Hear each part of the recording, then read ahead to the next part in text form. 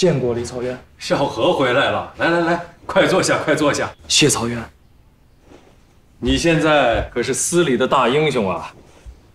冯曹院把你的情况都跟我介绍过了，我也向冯曹院提议，你这次执行任务回来以后，静安司司尉的担子就由你挑起来。哎呀，谢李草原栽培。快坐下，坐下说。哎，在天水有什么新发现吗？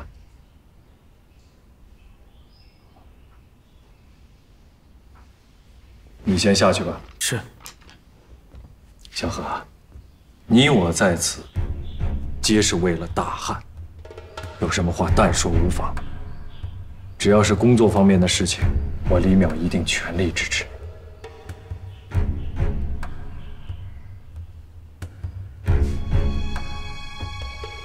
根据我了解的情况来看，司文曹已被魏谍渗透。什么？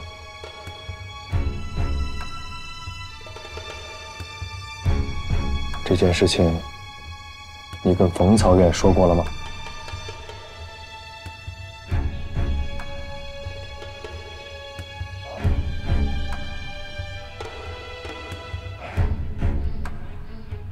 小何，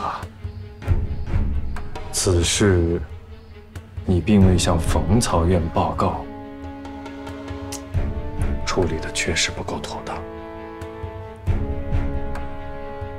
不过事已至此，你放心，我一定替你保密。谢李草原。关于魏谍渗透，说说你的根据。据我所知，古正是白帝专属情报交通线，只负责白帝一人的情报传送。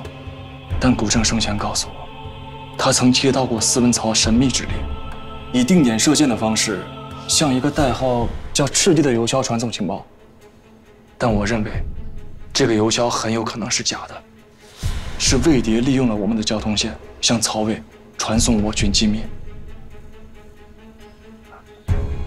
这个潜伏在司文曹的魏谍，代号烛龙。烛龙？对。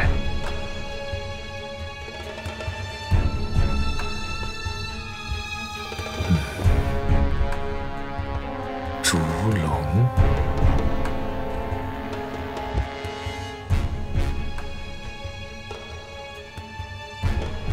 我正式授权你，秘密调查司文曹内可能存在的卧底魏谍。遵命。反间本来就是你静安司的职务，此事呢，不要跟任何人提起，今后直接向我汇报。是。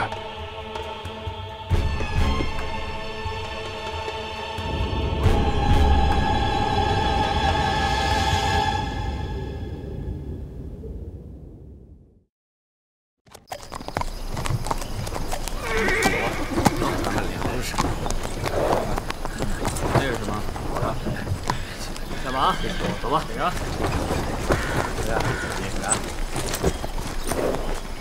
留下，哎，你下马，你检查。注意什么？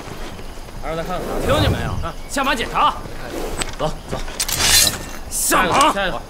过去吧。就快点下马。走吧。看看。女主播，接着。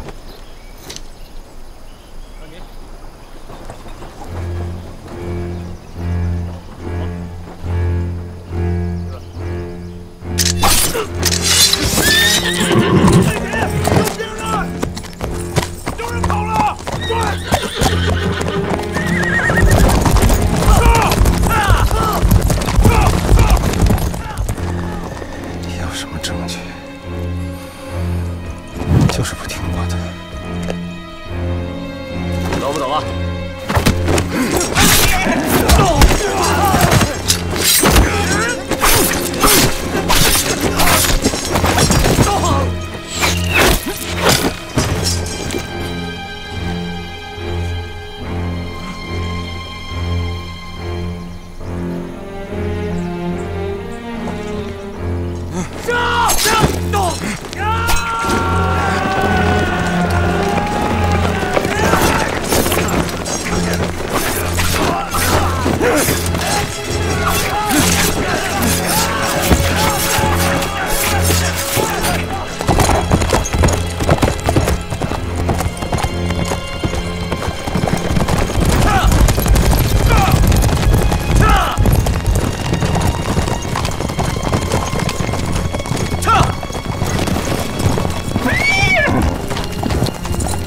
道断头路，他跑不了，给我追！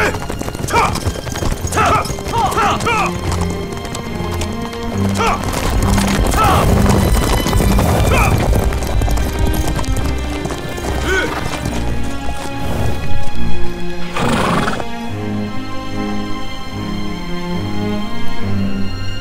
下谷底搜，活要见人，死要见尸。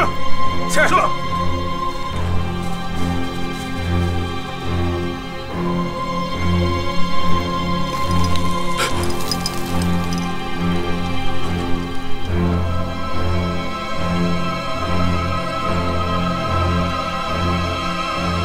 我们潜入天水之后，发现建军司的防范非常严密，一时无法得手，所以我就先联络了白帝下线古正，来查证当时接听情报的传送过程。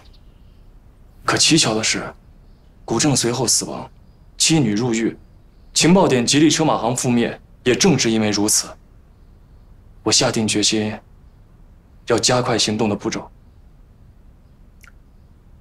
很明显啊，白帝意识到自己受司文操怀疑，意图抢先掐断调查线索。是，当时我也是这样判断。在行动的过程中，曹魏建军司发现了我等踪迹，刺杀白帝的行动虽然得手，但我们在小陇山青云峡遭遇了卫兵追杀，金队长及所部成员悉数覆灭。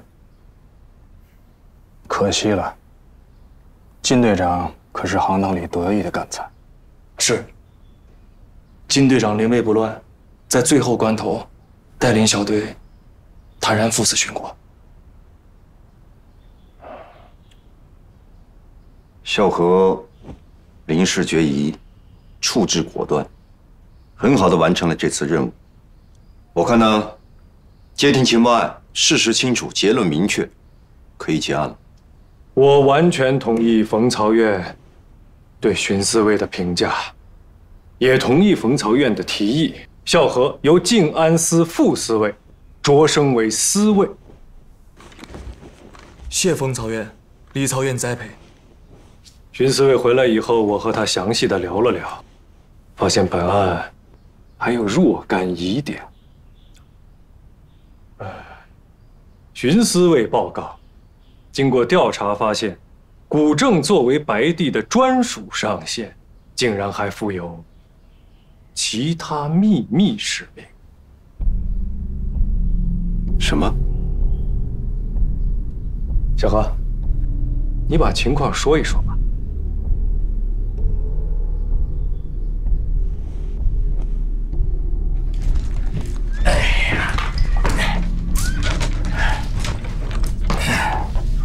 这次寻头提拔司卫，应该是没啥悬念了。那自然，这次任务风险重重，司里头头脑脑，可是没觉得他能回来。听说陇西咱们埋下的油枭几乎全军覆没，派出去收拾摊子的都有机会，真够惊险的。哎，廖辉，这寻头不在，你还天天帮他擦桌子，寻头这回一提拔，好处肯定少不了你的呀。扯吧你！哎，那你喝一顿吧。我刚发现一家小店，酿了一口好酒。哎呦，但是我看寻头心事重重的，未必有心思喝咱这口酒。这个生瓜蛋子，都来司文曹半年多了，怎么还这么不懂事？那寻头是我师傅，寻头回来我高兴。我们外派过一个代号赤帝的游枭吗？我们司门司从未外派过代号赤帝的游枭，也从未使用过这一代号。哦，那冯曹院有直线联系的高级游枭代号赤帝吗？没有。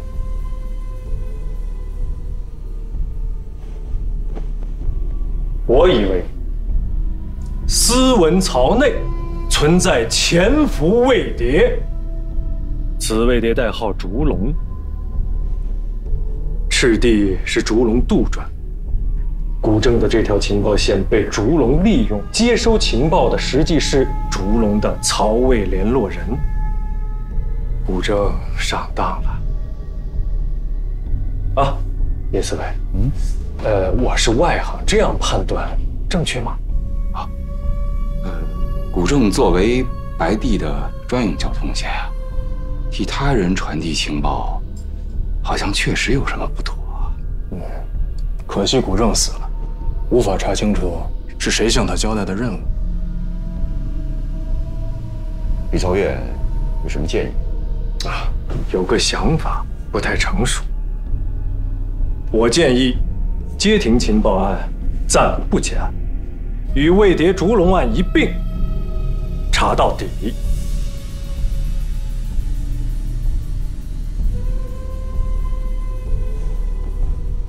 巡司卫提供的情况确实很重要，值得深查。不过，我认为司文曹内魏谍潜伏案和街亭情报案是两个案子，一码归一码。我看这样吧，街亭情报案结案，同时着专人继续追查烛龙。这魏谍对我们的渗透也不是一天两天了。这是一项长期的工作，那就由我还有李曹院牵头，许许、殷吉、高汤明，你们一并参与。是。除了追查烛龙，这曹魏的清平计划也应该重视起来，纳入侦查范围。李曹院，你看这样处置合适吗？兹事体大，相关案情我会直接向李岩将军报告。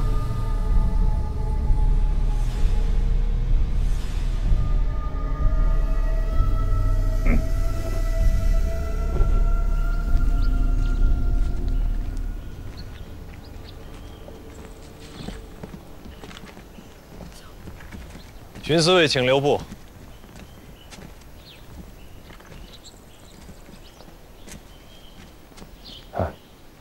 本来没打算在会上说，冯曹院想要结案，就只好把这件事提出来了。这样一来，怕是冯曹院对我也有一些看法了。只要你说的是事实，就不要有什么顾虑，啊？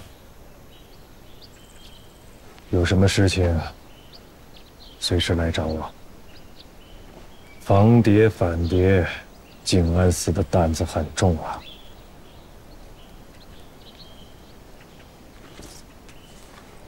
属下尽力而为。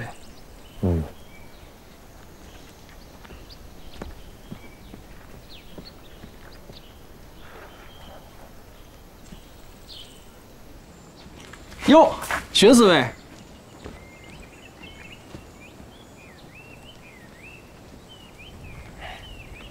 这巡婿不地道，一回来就跟姐夫玩这手。他在会上提出的疑点合乎规矩，人心难测呀。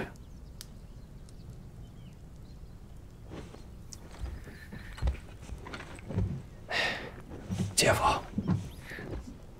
胡忠跟我说了，等李岩将军从成都回来以后，还是想请您到府上一叙。再说吧。李岩将军多高的身份啊，三番几次的想请姐夫，那您老这么推辞，恐怕不合适吧？这我不比你清楚。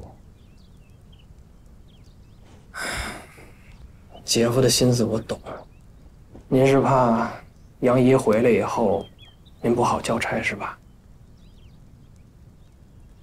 我听说，杨姨现在是无力自顾啊。成天琢磨些什么呢？干点正事吧啊！不是我，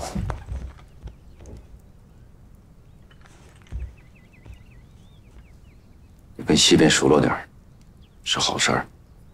明白，姐夫，我心里有数。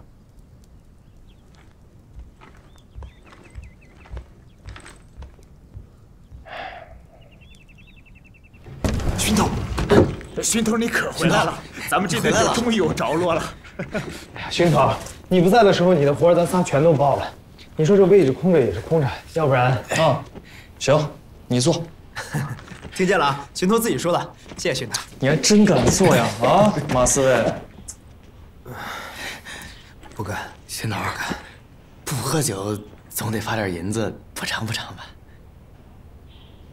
银子没有，刀子倒是有2副。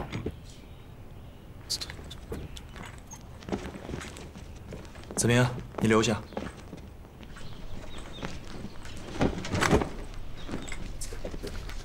哎呦，勋头，这次大家真的都以为你回不来了。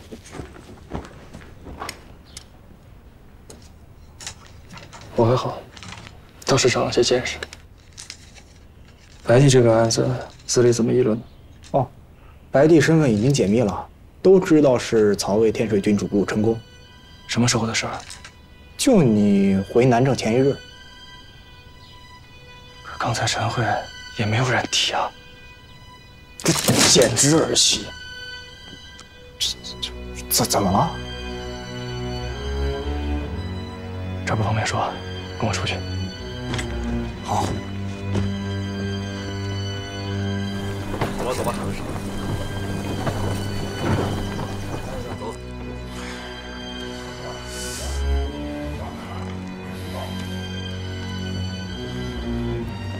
仔细搜，查看是否还有遗漏。是。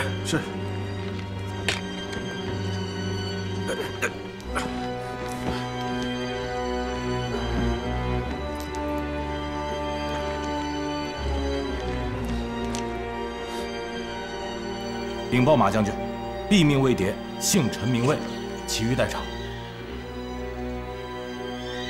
假名吧？还不清楚。这名册和通关证明是从他随身行囊中搜出来的，公开身份是贩卖蜀锦的商人。那另一个呢？追击中，但是魏谍在子龙峡没了踪迹，正在搜索。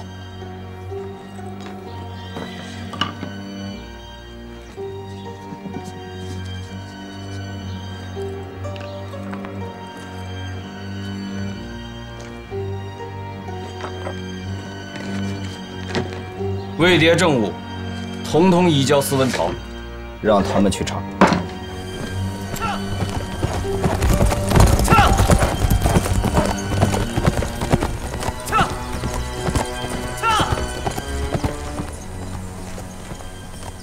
白帝没问题，这个烛龙才是心腹大患。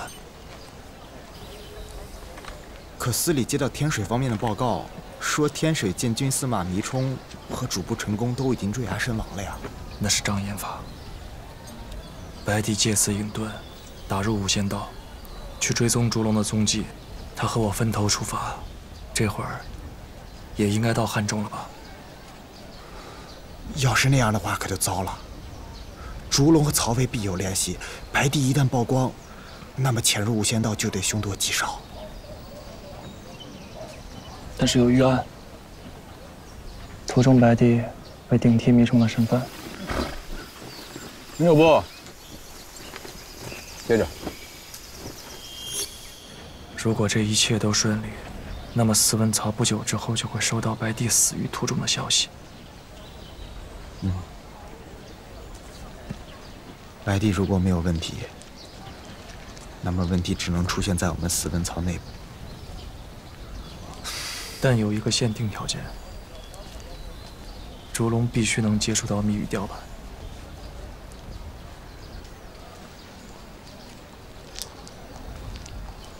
在武都的时候，高司卫跟我说，漳河作战计划一入手，白帝就派了军情一马紧急送回。结果一马的行踪被魏军给获悉，派出精锐一路追杀。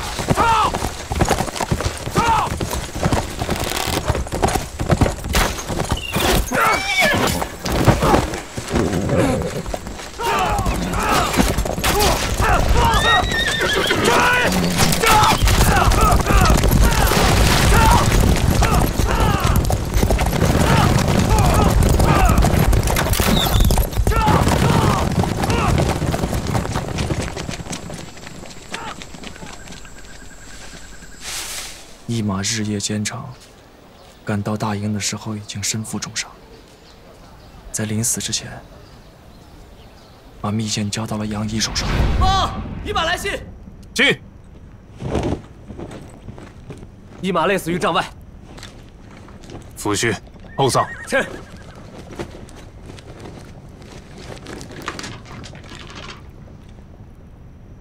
是白帝密语，你来。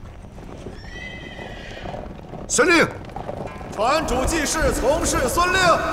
传主记事从事孙令。这份情报是一马以性命保住的，所以问题就一定出自情报抵达岐山大寨之后。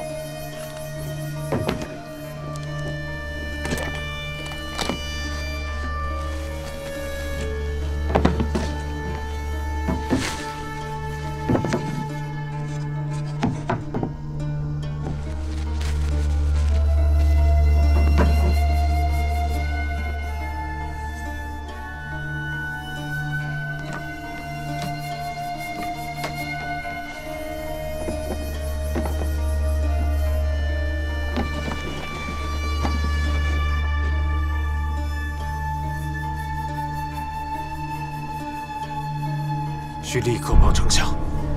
来人！白帝密件只经过杨长史之手，此后能接触到密件的人也非常有限。按理说，冯英应该是第一嫌疑人，但我不这么认为。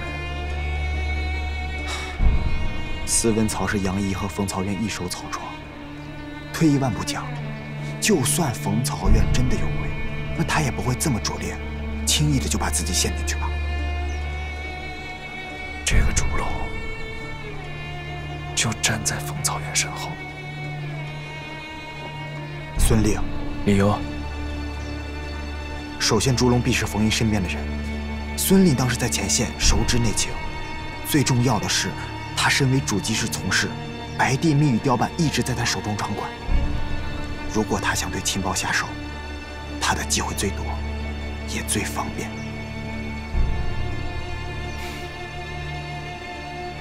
你不在的这段日子里，司文曹可是天翻地覆。杨仪退位，李严将军接管，孙令是冯曹院的小舅子，那轻得很。这我知道。要是掺和进去，一不小心就被别人卖了。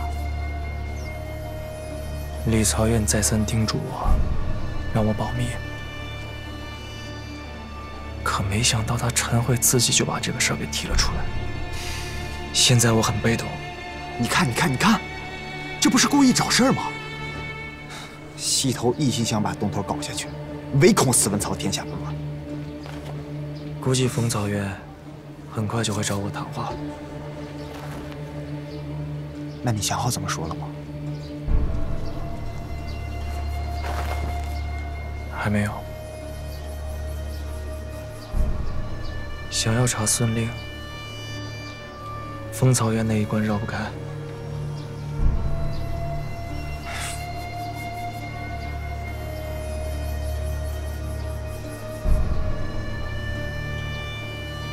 自我回来之后，总觉得有一双眼睛在背地里盯着我。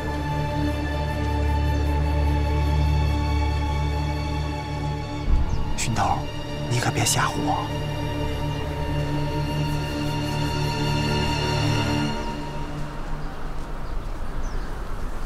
起风了。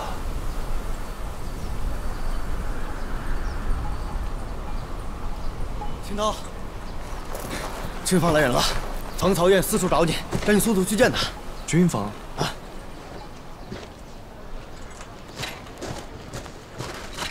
我们应该多多的沟通彼此的消息。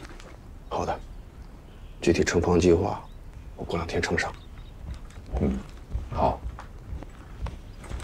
风草院，来坐。介绍一下啊，这是军机司主管乔俊校尉。静安司的巡司尉吧？对，仪表堂堂，年轻有为。乔俊校尉，过奖了。此番巡视卫深入魏境，了解了不少敌手的曹魏动向。建军司盯上了我们的弩机。曹岳，阳平关一马传来急报。你把清兵计划给他介绍一下。哎，曹魏的清平计划是一个庞大的系统行动，其中有一个部分是和弩机制造有关。曹魏建军司会派出最得力的间谍，潜入汉中，在五仙道的配合下，盗取我军联弩技术。我军技司自建兴4年以来，开发的弩机有30余种，不知道这个曹魏的清平计划，针对的是我们哪一种技术？根据我们掌握的情况，他们锁定了2款，蜀都和圆融。建军司的胃口不小啊！蜀都和圆融是我军最新技术，威力极大，看来他们情报工作很到位。巡司卫，你说的客人恐怕已经到了。马岱将军急报，魏谍深入，1死1盾，要我们协查。跑了一个。对，你让济安司赶紧核对一下。好，封曹员，剩下的事就让我和乔军校尉谈吧。乔军校尉，冯曹院公事繁荣，请随我去议事厅。啊，这自然。请。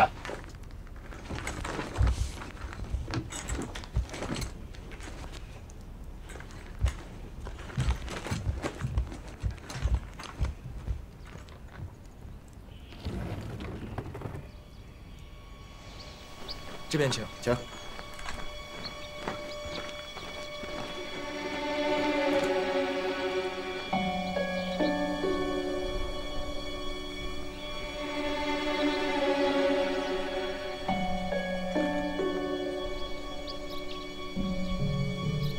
巡司卫，怎么了？啊，没什么，请。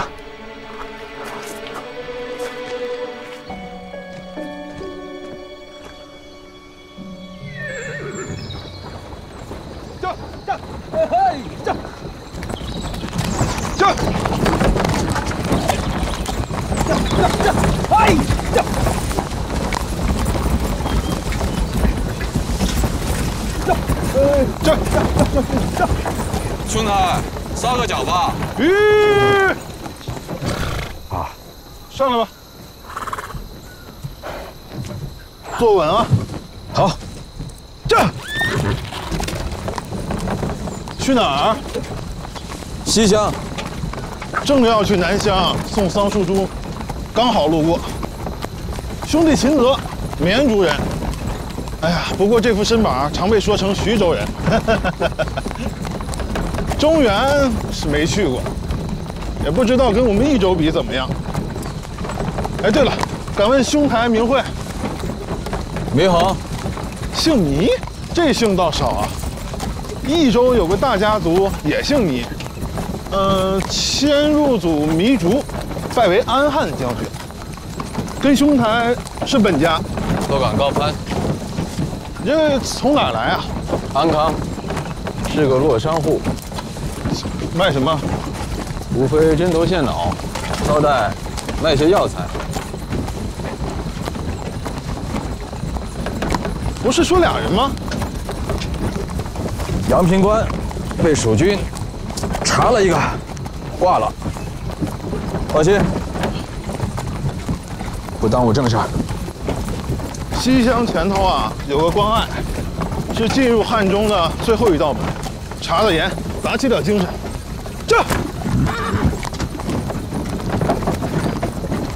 这东方来人了，怎么找小伙呀？这人我认识，军纪司的乔俊，估计是要谈曹魏的清平计划吧。这群小伙，哎，我可提醒你啊，别跟他走太近。怎么了？惹祸精啊！这省钱的案情分析会，你没看出来啊？哎呀，东头想尽快结案，西头不想结，这跟小何有什么关系？就看出这2点。那殷司卫有何高见呢？8个字：箭在弦上，不得不发。哎，大家也不过是就事论事，这着落案是否便案处理，这都在两可之间。你听说了没有？诸葛丞相遭到了弹劾，西川士族联名啊！哎，就在这几天，必见分晓。天高皇帝远，跟咱们没什么关系。哼，装，你就接着装吧你。我还真不是装，是不是？看不清的浑水咱不趟，这是原则。也对啊，文杰，你是我老师。哎呀，去，不敢，你这说哪儿的话呢？哎，这司文曹本来就够乱了，让荀孝和这么一搅和，正好让西头拿来做文章。去。刚才冯曹院说晚上紫烟阁喝一杯，你去吗？今晚，都谁呀？听口气就咱俩吧。看看，现在也开始拉人了吧？你去不去？那得去。那就去。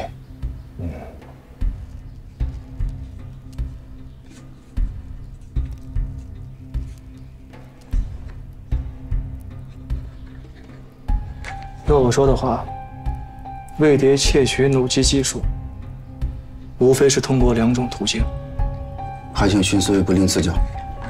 一，盗取弩机图纸，或者拿到弩机实物；二，绑架，或者买通工匠返回曹魏。你看啊，蜀德和圆绒是我军最新的技术，保密级别非常的高，所有制作工匠都是独立完成。那要是这样的话，就算把工匠带回曹魏，也行不通啊。知道核心的总成工匠人数极少，至于弩机部分，蜀都是个重型弩机，光移动就需要一小队人马，没有专业的训练，不可能完成拆卸。那圆绒呢？圆绒倒是有可能，圆绒设计重点就是轻便，特别适合单兵携带。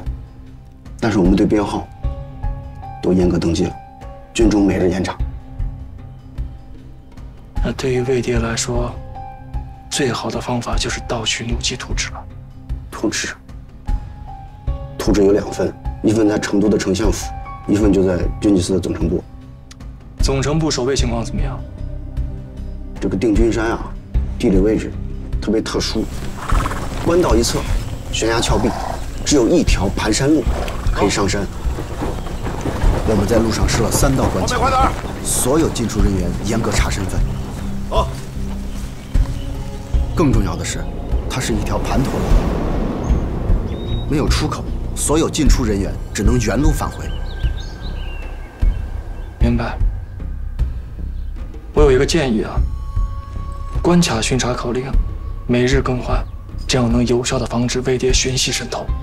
哎，这个好，这个好，我会向张印将军禀报。聊得怎么样了？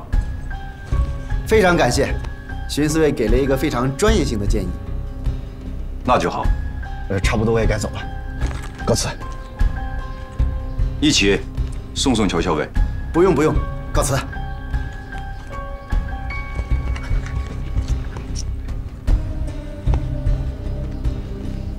若有情况，还望2位随时通报。这个自然。有劳。这。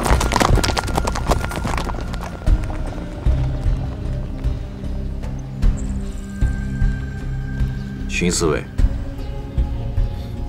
有空的话，找个地方坐坐，喝杯茶，聊会儿。冯曹院，你还是叫我萧何吧。来。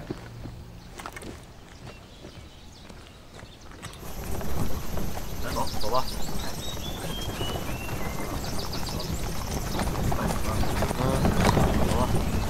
来，走，过去吧。来，等。来，下车。好嘞。下车。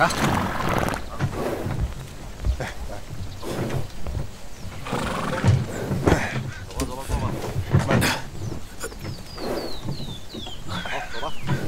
徐二爷，来，名字。我都不认得了。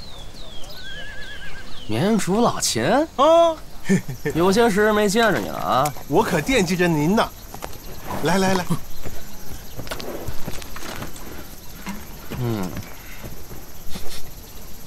米酒啊，就知道二爷好这口，打着西厢关过，哪那么点眼力劲儿，早都给您备下了。他是谁啊？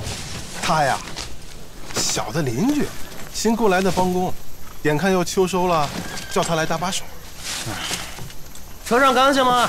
啊，没什么，就2只树苗。行，走吧。辛苦二爷。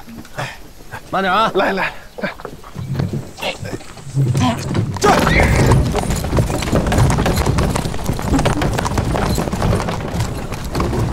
成了，前面啊就是西厢城，虽说算不上咱们的地盘，有个缓急也能让总裁有个策应。哎，这2年诸葛亮忙着平蛮伐魏，顾不上搭理咱们，正好啊缓解了咱们的压力。哎，你知道吗？咱们现在有多少人吗？哎，明兄，你这是？我乃天水监军司马迷冲，今晚我必须要见到黄玉、黄继久。好，前方有本教教众接应，稍后服侍你司马更衣。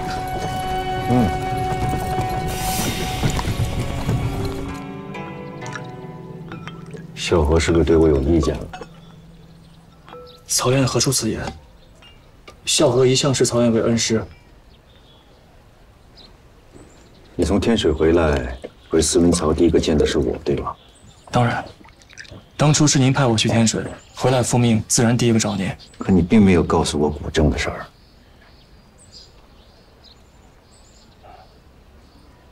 是这样，古正只是我心中的一个疑点，并没有影响我对整个案情的判断。李曹院在单独听我汇报的时候，他问得很细，而且他一定让我坚持在会上把这个问题提出来。现在李曹院分管静安司，所以我也没办法。小何，以你的经验和性格，这疑点你没有第一时间跟我谈，恐怕不单为此吧。冯曹院，您多心了。这里只有你我2人，有什么话呢？不用掖着藏着。哎，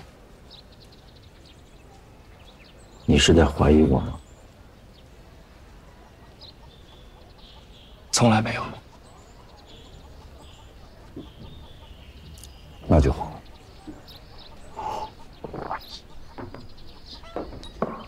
当时我让你去天水，本意是想私下给白帝留一条活路，并不想草率结案。我为此扛了多大的压力，你应该明白。冯曹院，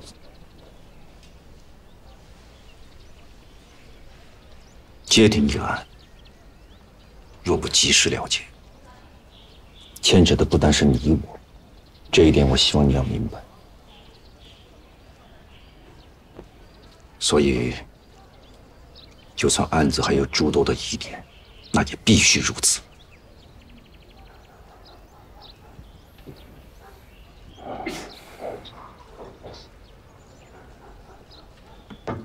事到如今，白帝已死，说这些呢，并不是想收买人心，只是想告诉你，这案情的复杂程度，我比你更清楚。案情还有疑点，曹院还坚持要匆忙结案，这点属下不能苟同。知道你不同意，虽找你谈。喝口茶，很特别的味道。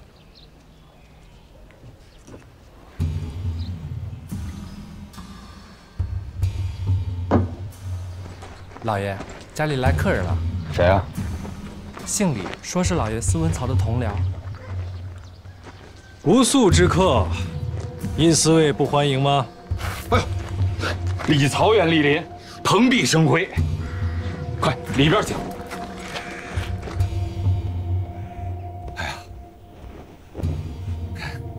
曹远，见笑了，陋室一间。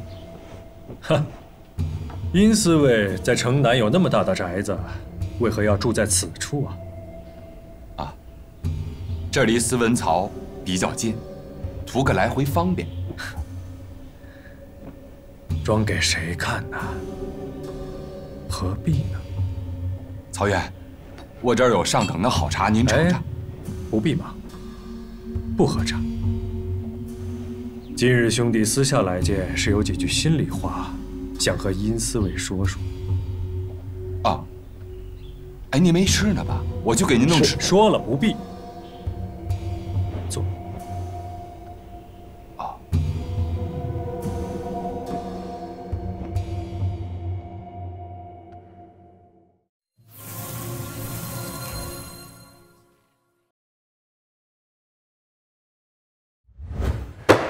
好你个荀彧，一回来就越过我姐夫向新领导汇报外勤情报啊，还推测已经有魏谍潜伏咱司文曹了，代号烛龙。这个潜伏在司文曹的魏谍，代号烛龙。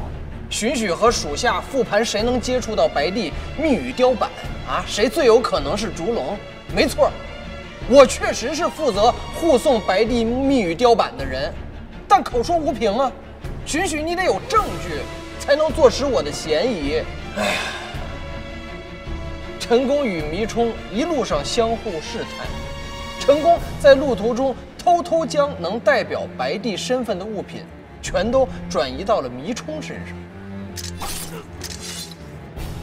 终于在蜀汉的边境成功除掉了迷冲，并计划顶替迷冲身份借尸还魂，进入五仙道。这果然是一步好棋，此处应该有掌声。至于陈宫到底能不能成功的混入五仙道，那就得看他的造化了。还有，你个荀彧，你怎么证明我是烛龙呢？真是。